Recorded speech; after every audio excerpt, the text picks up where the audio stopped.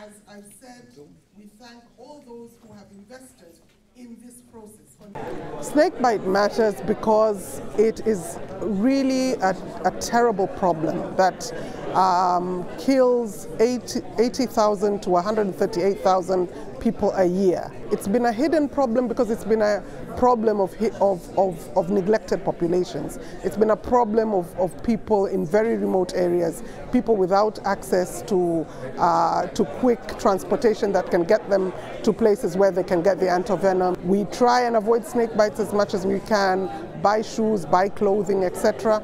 But when the person is bitten, I think that is when we really need to be there and take action and not be out of stock of antivenoms like we currently are.